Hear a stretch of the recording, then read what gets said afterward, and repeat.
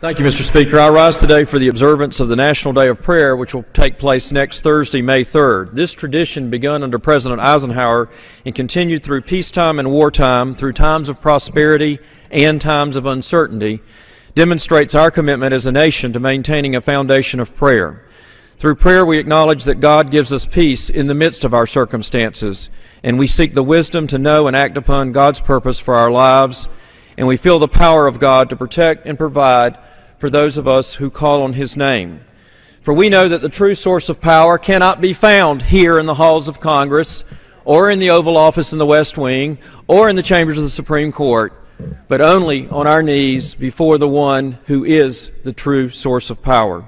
So may we pray not only next Thursday on the National Day of Prayer and join communities across this nation which are joining in prayer for our country, but may we do so also in honor and in recognition of our national motto, "In God we trust." Indeed, may God bless this great nation. Thank you, Mr. Speaker.